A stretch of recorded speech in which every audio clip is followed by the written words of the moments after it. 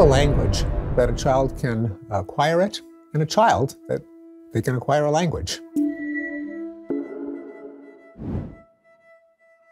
This was a question, adapting one formerly posed by Walter McCulloch about humans and numbers, that has been a major obsession in my career as a cognitive scientist, starting with graduate school.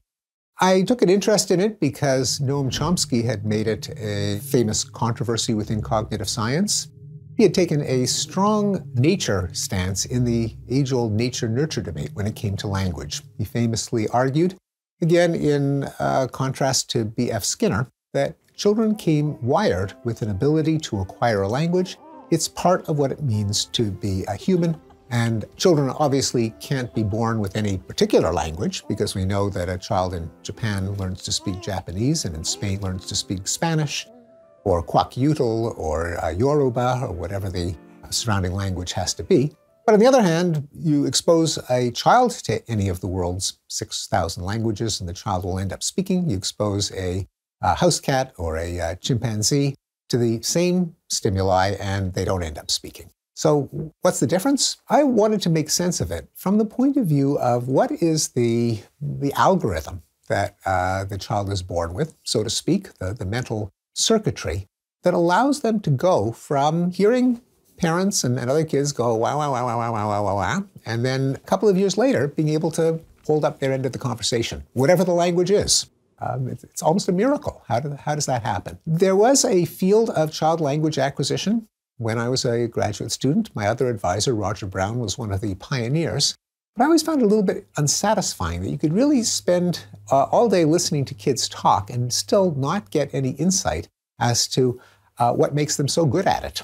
To this day, nothing beats a child, including our best artificial intelligence systems. You ask Siri a question, or Cortana, or any of the computer assistants.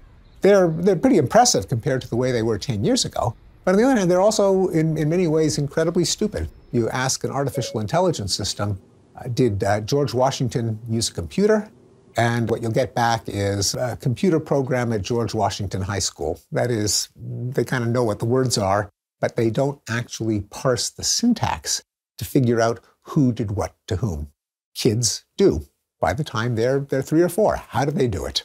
Now, Chomsky suggested that kids are born with a language acquisition device, not a gadget, but a way of referring to the preparation of brain circuitry. I was curious as to how it worked. What algorithm did it implement? Even though I was not a student of Chomsky's, I wasn't particularly sympathetic to the idea of an innate universal grammar. But thinking through what it would take, I started to warm up to the idea when I realized that no learning device can be a tabula rasa, a blank slate. Because given any input, this is an old conundrum in philosophy, there are always an infinite number of conclusions that you can draw from it, all of them consistent with the input.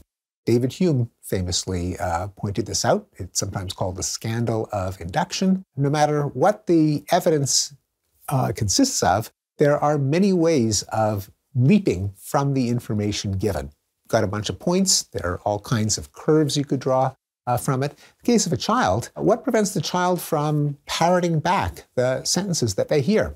That's learning, but we don't count that as language acquisition. Or using all the words, but in any old order, or making the kind of grammatical errors that an adult struggling with a language might make. Even the tourist has learned something, but the child's learning is different. What makes it different? I realized that with any learning device, there has to be some kind of organization or preparation or constraints or tuning of the learning device to the problem being faced, whether it is learning to recognize shapes, learning to control arms and legs, learning how the world works, learning a language. This shaped my later understanding of other nature-nurture debates in psychology. Namely, there can't be a dichotomy. Is it nature or nurture?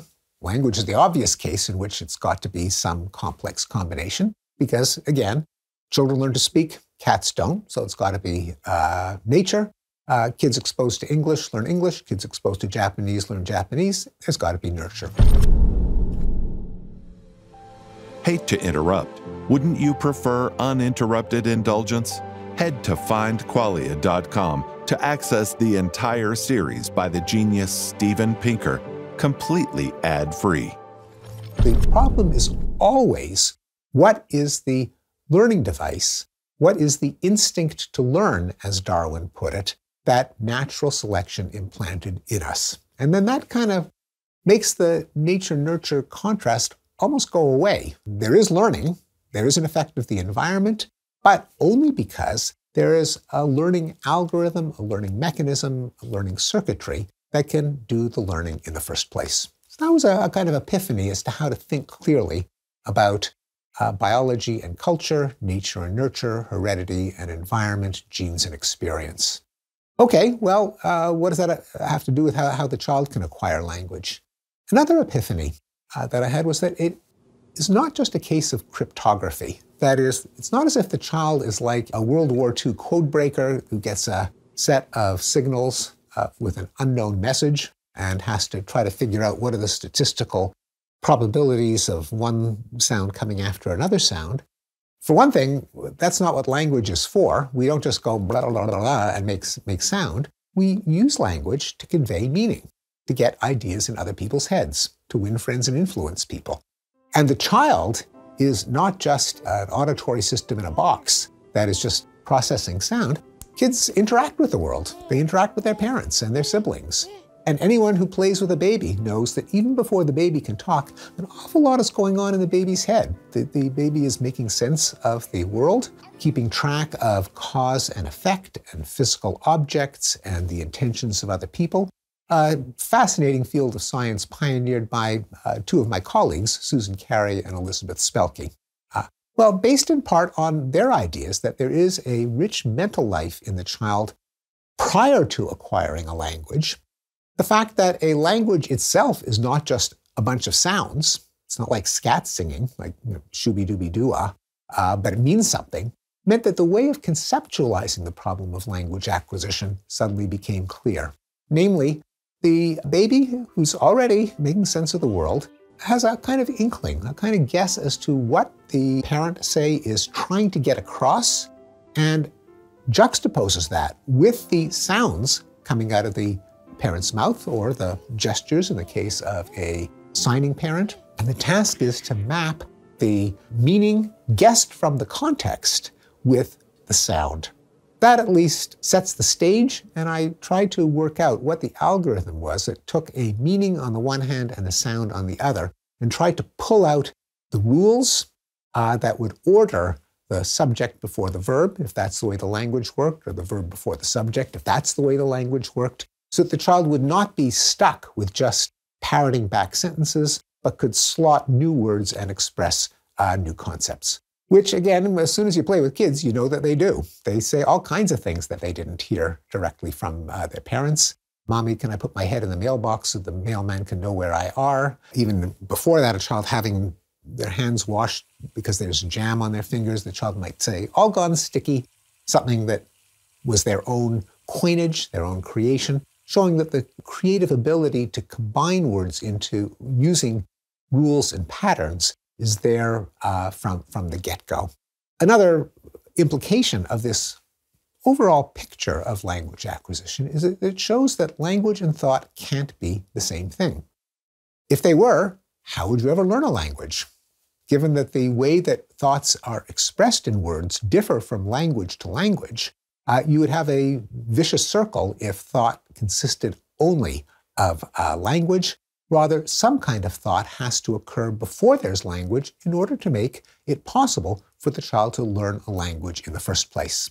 Images are part of that non-linguistic understanding of the world that allows the child to kind of pull herself up by her bootstraps to get into the language system, but also more abstract understanding of cause and effect, who did what to whom, what the philosopher Jerry Fodor called mentalese, the hypothetical language of thought, which is in the child's brain before they start to try to crack the code of language itself.